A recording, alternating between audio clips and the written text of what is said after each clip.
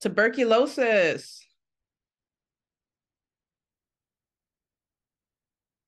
Which of the following symptoms are common in patients with active TB? Marked weight loss, increased appetite, dyspnea on exertion, or mental status changes? What do you guys say? They can't see it. Take that player reach limit. Click X. Because I can't see the question. Oh.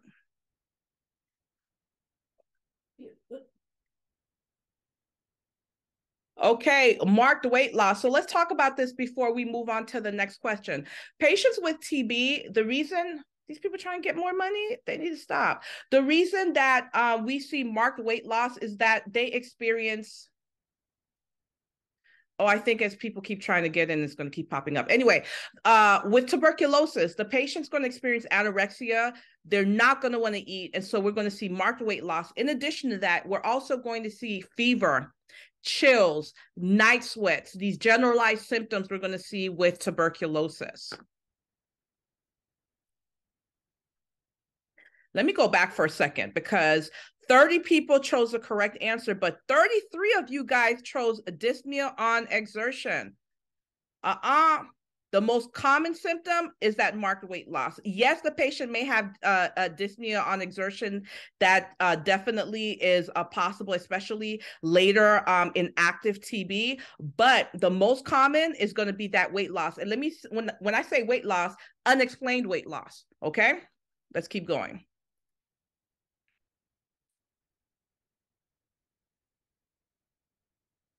Excited.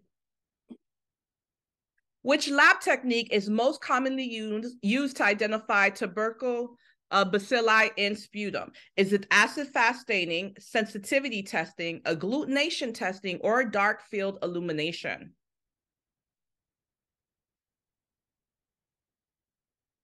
You have to choose what you think the answer is. No. What do you guys think the answer is? Acid-fast staining. Very good. 35 of you guys chose that. Let me tell you something. When you are testing and you see acid-fast bacilli, immediately you need to be thinking of tuberculosis. That's what they're talking about, okay? Very good.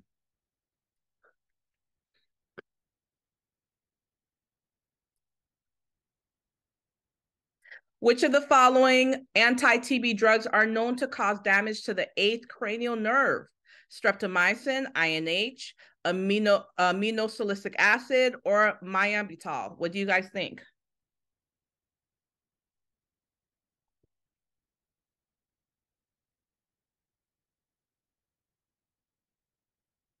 You know you have like 130 something people. Very good. Streptomycin. So streptomycin, guys, this is an antibiotic. It's given very often for the patient with active TB. Something you guys have to understand about this medication, it's an aminoglycoside. And what do we know about aminoglycosides? They're very hard on the kidneys.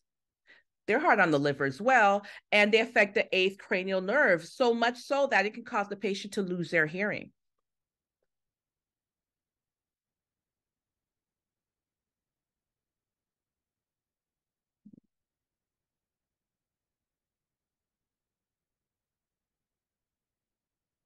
The causative organism of TB is Mycobacterium tuberculosis. True or false? What do you think?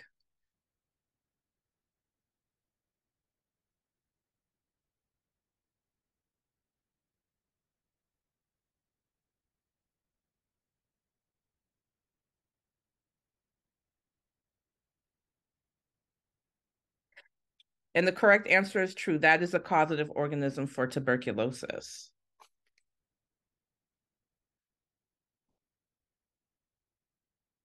True or false? A patient with TB should avoid ingestion of alcohol at all costs. True or false? What do you think?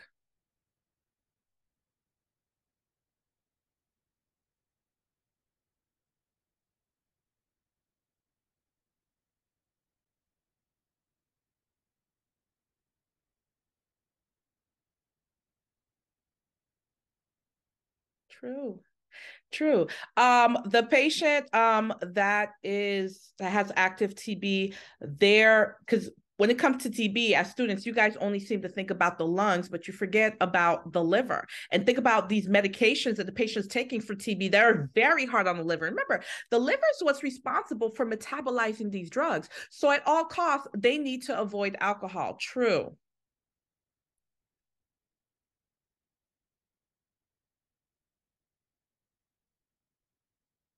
Which vitamin is depleted when taking TB antibiotics? Calcium, magnesium, B6, or thiamine, which is a B1. What do you guys think?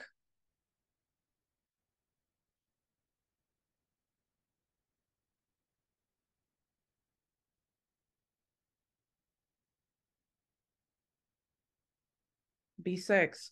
So why is this important? Well, B6 is important for brain development, and it's important for keeping not only the CNS, but your immune system strong. So that's important to know.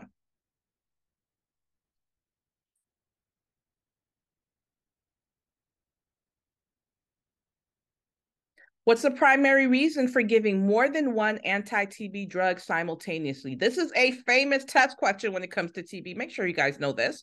It potentiates drug actions, it reduces the side effects, it allows for decreased dosages that are needed, or it decreases the development of resistant strains of the bacteria.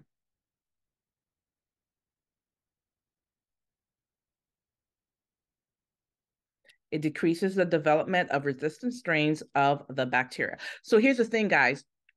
When it comes to tuberculosis, it takes a very long time to treat. It's not like a normal, a bacterial infection that you could give antibiotics and it clears out in a week or two, or a viral, infection that'll run its course very shortly. With tuberculosis, it takes a good amount, at least 6 months being on a cocktail, right? And so I'm giving you an answer, so I don't want to talk too much, but let me say this. The more amount of time that it takes, just think about it, that's more time for more strains to develop. And we want to avoid that from happening. And so that's why you'll see that this patient will be on more than one medication. We want to decrease the risk of strains. Very good. Most of you guys got that correct.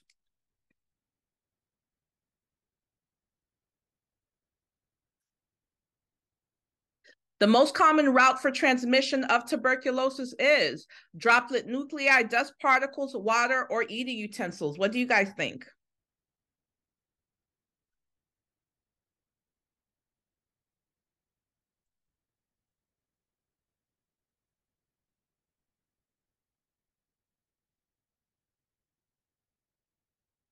Very good. Most of you guys got it. Droplet nuclei. Now, these particles are very, very small, but they can stay suspended in the air for hours.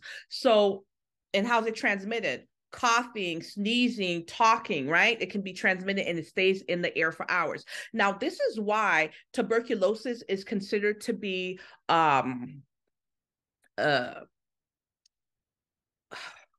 community concern. Because anyone with active TB, they can go on the subway, they can go on the train, they could go on the bus, whatever, and they cough, sneeze, whatever, and those droplets can stay suspended in the air for hours. And so anyone that comes behind them breathes it in, and before you know it, they're infected.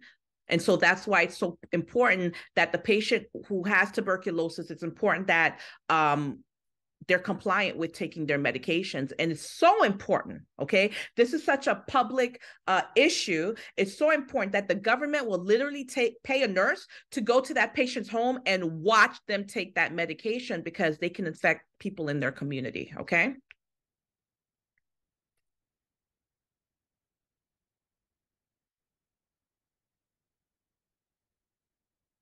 Which goal is of highest priority for the patient with TB when working as a community health nurse? Providing emotional support, coordinating with various agencies, assessing, or teaching the patient about their disease process. Think about what I just taught you when you're answering this question. What do you think the correct answer is? Very good. I'm so proud of you guys. Yes. Teaching the patient about their disease process. Why? Because we don't want them going out into their community and infecting everybody else. Very good. Awesome. The patient's negative pressure room should have how many fresh air exchanges per hour? 2, 4, 6, or 8. By the way, a famous test question is what type of room should they be in? And you need to know that it's negative pressure. So that's number one. You need to know that. But let me ask you, do you know how many air exchanges of negative pressure? Good. 6. That is the correct answer.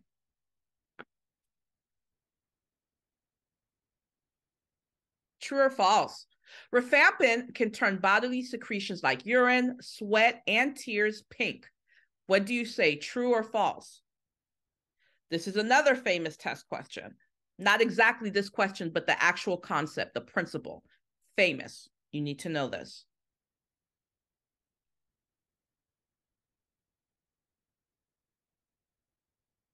False.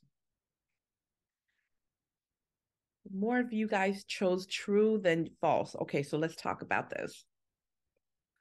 Rifampin, yes, it can turn the bodily secretions such as urine, sweat, tears another color, but not pink. What's the color? Orange or even red, not pink. Something else you need to understand about this medication, when the patient's taking this medication, you have to warn them in advance that it can turn their secretions that orange, reddish color, because if you don't tell them that, they're going to freak out, number one. Number two, you have to teach them, if they wear contacts, for the amount of time that they're on that medication, they cannot wear contacts because remember, bodily secretions, including tears, it will stain. It will stain their contacts. So they have to wear glasses for the time that they're taking this medication, okay?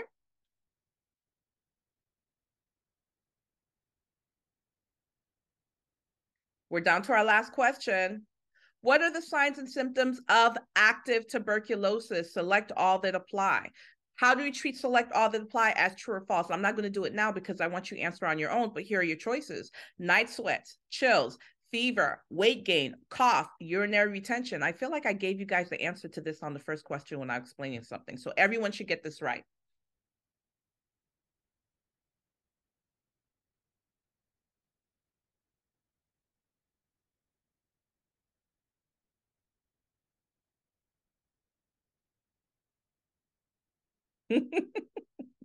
Okay, so let's talk about this, guys. With active TB, night sweats, I told you this already. We expect to see them have night sweats, fever, cough, chills, these generalized symptoms, not weight gain. If anything, because of the anorexia, we expect them to have weight loss and not urinary retention. Are you thinking of anticholinergics or something?